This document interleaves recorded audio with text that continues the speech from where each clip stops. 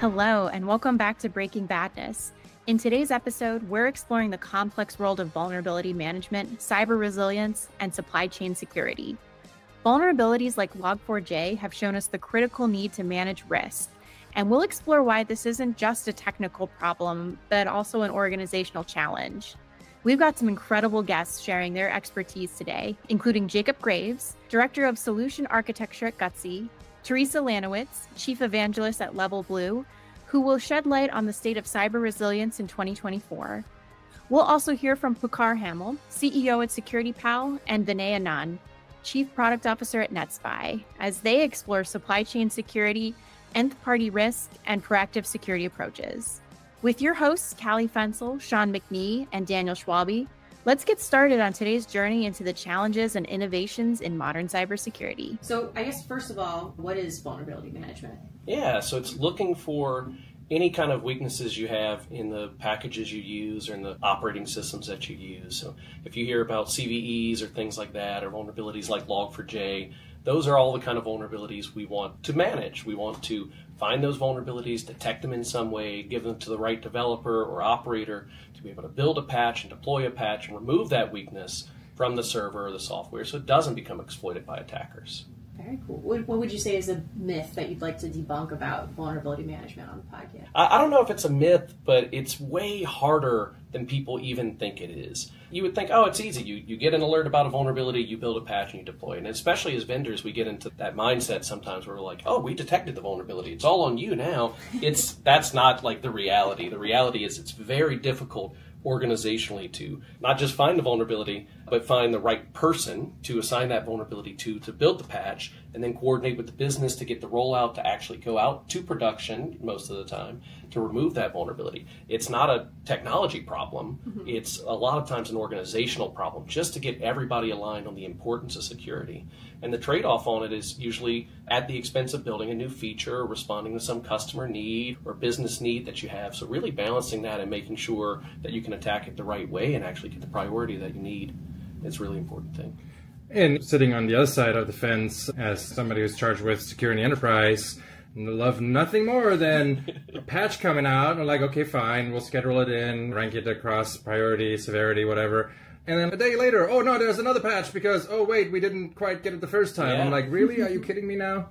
Yeah, Log4j was a great example. It was like, oh, it's this CVE, this is what we need to patch, and you did, and they're like, actually, actually, we didn't know what was vulnerable before. Now we know exactly what it is, and it's all hands on deck, and they aren't all polite and coming in on a Monday morning or something. It'll be Friday night, and something will get published, and the weekend's lost, and we got to bring everybody in to do that. So I want to ask, and I'm going to establish some acronyms, because we don't have enough acronyms here. Just for our listeners, in case, LOL, in case they're not familiar, MTTR, mean time to repair, and MTTD, mean time to detect. What are they, and why are they crucial for vulnerability management? Yeah, so those are two metrics you want to look at when you're measuring how effective your vulnerability management program is. So mean time to detect is how long it takes you to actually detect a vulnerability once it goes out. So maybe you deploy a new server, and then you have to find if that server has vulnerabilities in it, or you deploy a new container.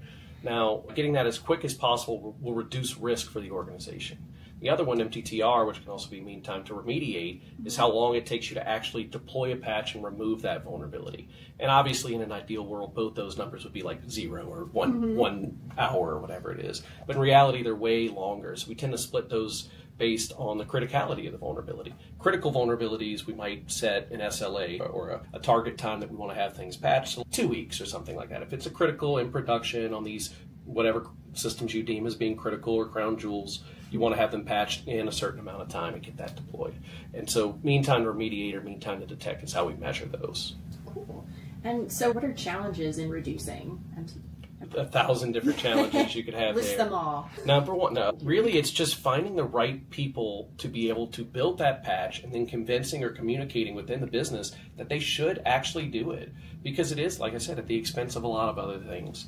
And it's why it's important for the security team or the security group or department to not be the department of no and just shutting down everything that you have. No, you got to do this, you got to do this, you got to do this. Instead, working with them, building that rapport so when there is a real, actual, legitimate vulnerability, you can use your political capital there to go and convince them to actually build the patch or deploy the patch, build the fix, whatever you want to say.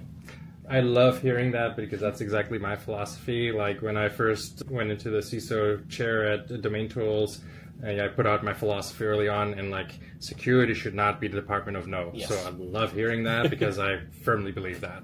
Cyber resilience is one of those things. It's in the collective zeitgeist, the conversations that we're having right now. You hear a lot about resilience, being able to recover when something bad or something catastrophic happens. Mm-hmm. So we think about cyber resilience, and the word cyber is in front of it, but it is really about the entire IT estate.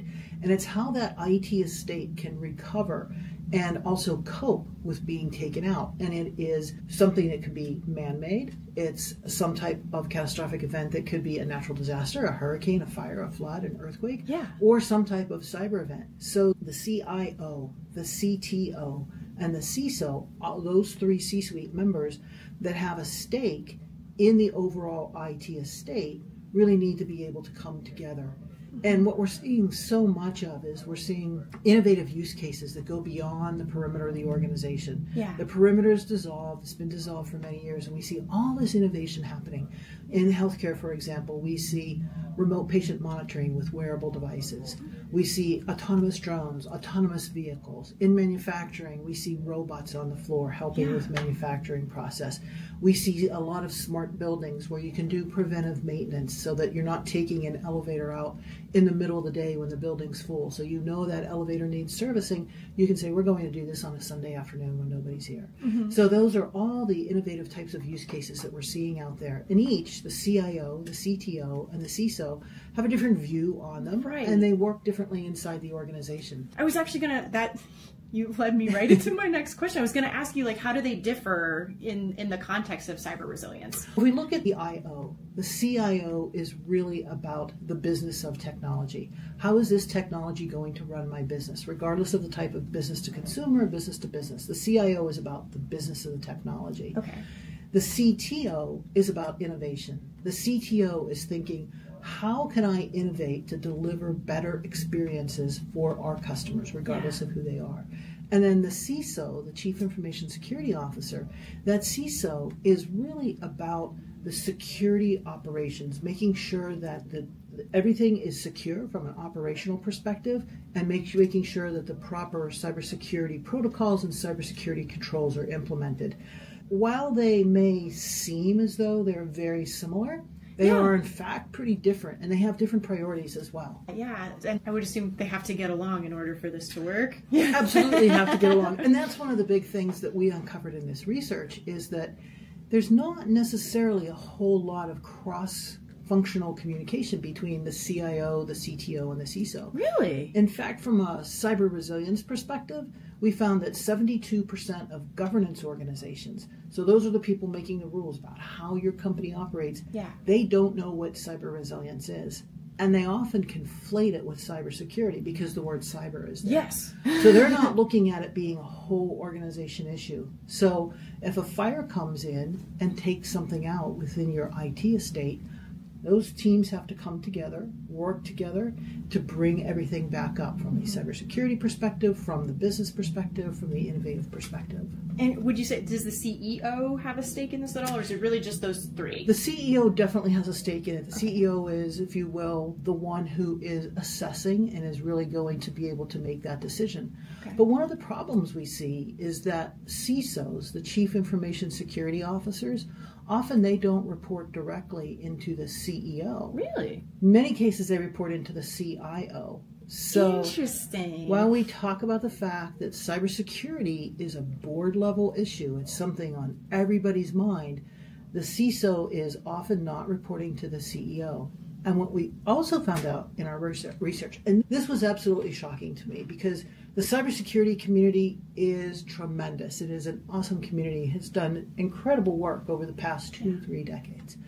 But what we found out is that cybersecurity is still often siloed, so living very much in a silo, overlooked, and underfunded. Mm-hmm. So that means that their budgets are not proactive. Right. There's some type of external event, like a breach happens, and they'll get more money. Mm-hmm. So they're overlooked, they're siloed, they're not built into the whole project. So when a project starts and everybody's around the table saying, these are the requirements, here's what we need to do from a functional perspective, here's what we need to do from a performance perspective or a networking perspective. Yeah.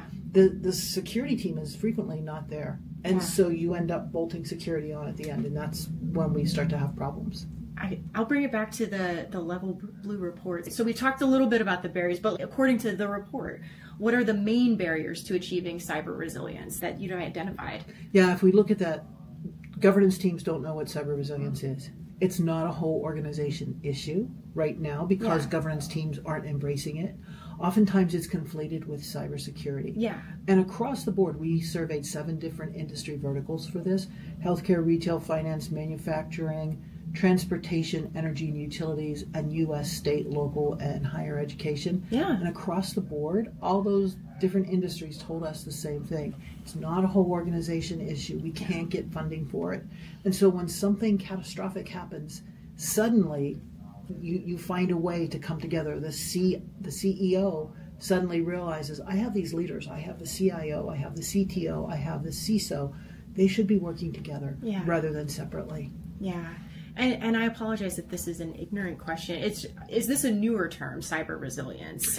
Yeah, it's a term that we started hearing a lot about resilience and cyber resilience probably around the time of the pandemic. Okay. So right around the time of the lockdown, think about every business out there. Every business had to figure out a way to do things differently. Yeah. Because everybody was in lockdown mode. So think about just the places you go to on a regular basis.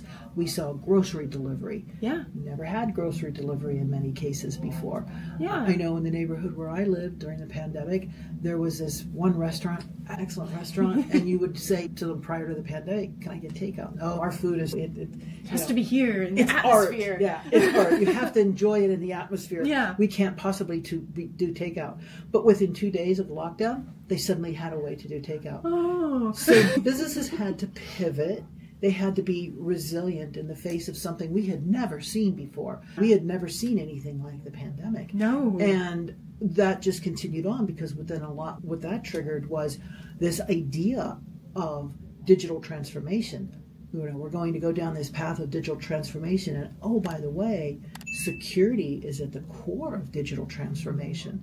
And what we're seeing now, and this is something we found in our research, is that the vestiges of incomplete digital transformation projects, they're hanging around, and the CISO is really not quite sure what to do with them because there's still a lot of unfinished business. Yeah. So that's something that organizations really need to take stock in as well. So I'm the founder and CEO of SecurityPal. I started the company, went full-time, like March of 2020, so that's like the date that we've all stuck by. Interesting times to start a company, I would say. A lot going on at that point in the world. I don't have a security background, so it was not like an ex-CISO or anything like that. And really, I was a co-founder of a previous company in the HR tech space. We were dealing with a lot of PII, like personally identifiable information. And this was around 2018 where I started like seeing a lot more scrutiny about our product, more from a security and GRC lens. And a lot of that was because of GDPR.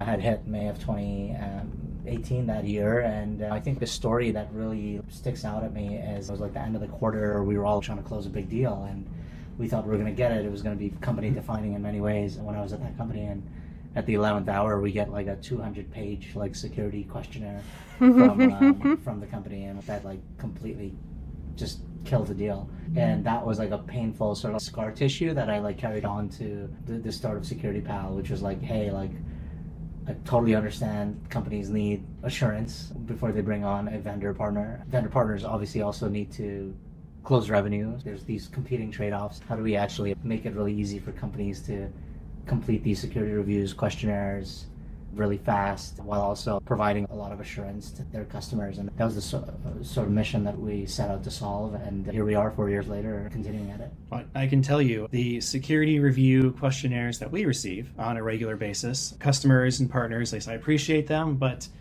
they are a bit much. Mm-hmm. I, for one, greatly welcome improvements in this space. Yeah, it's something that I think a lot of the industry is wrestling with right now. Yeah, the insight that I've had is I think there's a sort of like belief that, oh, is this just like a checkbox exercise? There's some people that view it as, well, I got to check these boxes in order to make some folks and some teams happy. There's also this like very real need for a company to make sure that its vendors are adhering to the minimum security controls that they expect, right? Yeah. Especially if you're storing or processing any type of sensitive data. And I think like for me, as a co-founder of my previous company, being closer to maybe like the GTM side of the house, I brought this like unique sort of understanding, which is, I really look at this space as, hey, like this, I think we could really jujitsu this into an opportunity to put security and GRC and these organizations as really like revenue drivers within companies rather than just historically being looked at as cost centers, because companies need to be assured actually should have a cost associated with that, should have a price associated with that. If you want maximum assurance, if you want maximum transparency, there should be some type of monetary value attached to that. Now, how do we actually do that, right? Instead of just pushing work onto our vendors, hey, fill out this questionnaire or something like that, how do we actually get the attention of our vendors in the right way? So I think we're in this very interesting place where we're trying to think through those economic incentives and everything like that. I think the paperwork will eventually go away. It'll be automated. It'll be continuous monitoring, but that assurance piece will always be there. And I think there will be actually significant amount of monetary value attached to that, at that last mile of the commercial transaction where assurance is really needed. And it's not enough to just have it once. So I think we all talk about zero trust. I think it gets thrown around a lot. And I think trust does have this sort of like binary connotation, right? Whether you trust or you don't. But I think like in the way that companies transact, you can't really fully trust the vendor ever. You need continuous assurance from them. And because the folks on their end change, their technology changes and everything like that. So you can't just be like, oh, we assessed this vendor last year, we should be good for the next 10 years. That doesn't work like that. It's no longer binary. Like I really do believe that we're in this era where it's going to have to be continuous. You're going to have to continuously provide assurance to your customers and assurance to yourself and other business leaders as well, and continuous checks, continuous monitoring.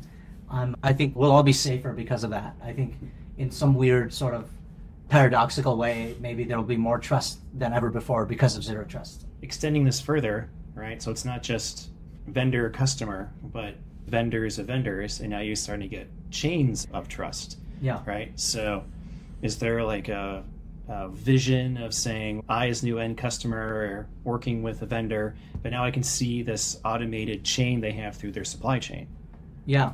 We talk about nth party risk all the time, right? At SecurityPal. I think TPRM, third party, is maybe from this era where you really only had third parties. There was no parties outside of that, but because of cloud software, because of the various clouds, you have subprocessors of subprocessors of subprocessors. And I think this is like very much top of mind, right? Anytime there's an incident that happens with any company in the world, we have several Fortune 1000s and talk to the CISOs, and I always say it doesn't matter if that company that had that breach, if they're not a vendor of yours.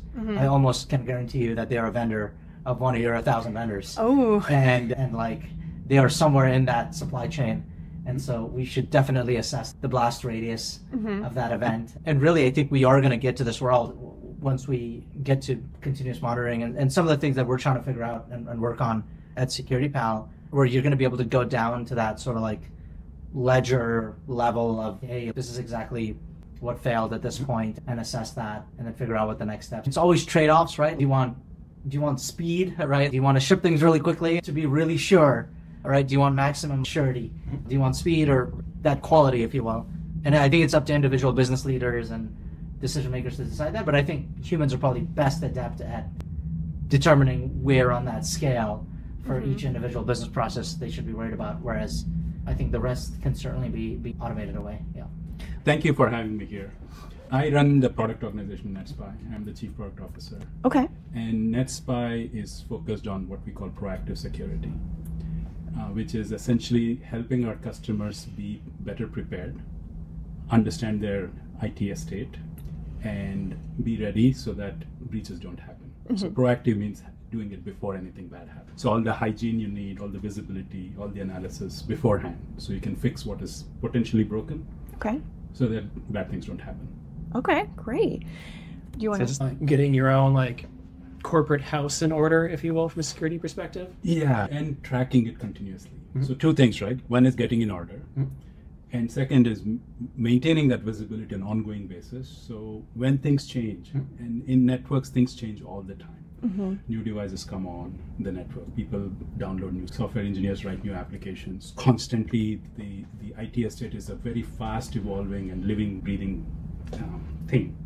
Yeah. And M&A happens where new companies are integrated into your company, into your network. So the what we call attack surface, which is every element in your network, which could be attacked. Devices, applications, people, all of those are considered parts of attack surface. And they're constantly evolving. So understanding what you have and keeping a constant finger on the pulse, maintaining that visibility is step one, ground zero for that. So we have a three-phased approach to this, where we call discover, prioritize, and remediate. This forms like the basis of proactive security. First and foremost, you discover everything in your network. The address, applications, the devices, what is exposed to the internet, your web servers and other things, which ones are critical. Your IPR is there, your data is stored, your HR databases, your finance databases, etc. People, who has access to what. So that's your discovery. And then you look for what is vulnerable. Sometimes software is vulnerable. Sometimes you do a patch update and it has a vulnerability. So you figure out all the areas where things are vulnerable and you map it against assets. So that gives you the end-to-end discovery of saying, okay, this is what I have, out of which these are the ones that are potentially at risk. And then you prioritize that risk and say, of all the vulnerable assets, which ones are more vulnerable or more important to me? What is important to you in your network may not be the same to me. The same device, same application, same vulnerability may be much more important to you than to me because it's mission critical for you, but for me it's sitting somewhere, I don't care. Discover and then prioritize. And then once you know which ones are more important, you go and fix them. That's the remediate part. So that's what we focus on as a company. And that's why. Is prioritization difficult? Would you say is that the most difficult step of those three that you just listed? It is. It is a challenge and figure it out. I've been in this industry for more than 15 years, close to 20 years, building products for enterprise customers, security products. Prioritization has always been the biggest challenge.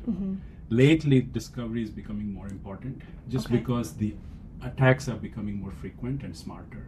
The bad guys are figuring out, right? They can figure out even the slightest of shortcomings, of exposures, even the smallest of vulnerabilities, they're able to detect because it's all automated. Now, we think we are doing smart things with our products. Those guys are probably as smart as we are, building attack tools. So lately, discovery has become more important so that you know what you have. But once you know that, prioritization still happens to be a challenge. And the industry is working towards it, getting better every day, but it is still a challenge. What would you say are the biggest challenges in the discovery portion and mapping the attack surface? Historically, we have looked at the external attack surface. What is exposed to the internet? Because that's what the bad guys see when they come and attack you, right? And for the last several years, there's this technology called ASM, Attack Surface Management, that's evolved, and it's becoming better and better, looking at what's outside. But because of the sprawl and all the things we talked about, and also look at the migration to the cloud, what used to be monolithic applications, your database server was one thing. Now it's a combination of microservices, Kubernetes workloads, and a bunch of other gateways. So the sprawl is almost unimaginable as applications move to the cloud. So internal visibility is becoming even more important.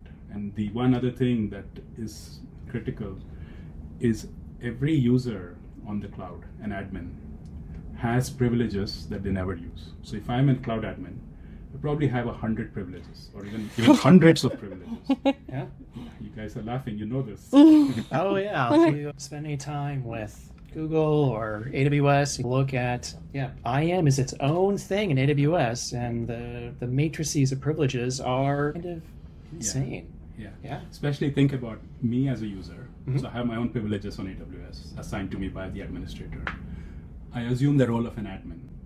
Now the admin has bigger privileges. Now there is an intersection between what I came with and what the admin has. Then I go and access a particular host or a server. It has its own access rights. So now you're looking at a combination of what this guy allows, what the admin has, what I have. And out of all of this, I may use 2 or 3 things in my daily work. And the other 90 or 200 or 300 other things I can access, permissions I have, are never used. So if someone compromises my identity, now they have access to 300 things on the cloud. So there are so many things like this that makes internal visibility more and more critical. And that's a wrap on today's discussion. Huge thank you to Jacob, Theresa, Pukar, and Vinay on sharing their insights into vulnerability management, cyber resilience, and supply chain risk. We hope you enjoyed this deep dive into some of the most pressing topics in cybersecurity today. Don't forget to tune in next week for the third part of our series, where we'll be tackling threat intelligence and domain security. That's about all we have for this week. You can find us on Twitter @DomainTools. All of the articles mentioned today will be included in our blog post, which can be found at blog.domaintools.com. Catch us every Wednesday at 9 a.m. Pacific Time when we publish our podcast and blog. That's it for this week. We'll see you again next week on another episode of Breaking Badness. Until then, remember, don't drink and click.